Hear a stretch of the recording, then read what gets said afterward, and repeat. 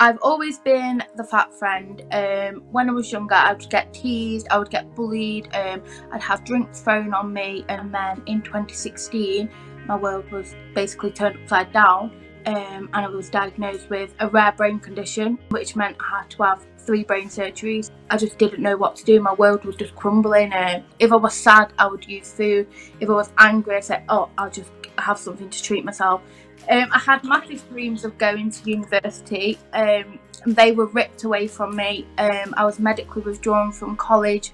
My one big reason was that it was time to put my health first. I was laying on the sofa and I was about to watch a film eating Haribos, and something in me said, you're not eating those anymore. So I contacted my consultant. I just want to say thank you to my consultant Mila for being part of my journey. Without her and her support on the one-to-one diet, I honestly, I think I would be a very different person.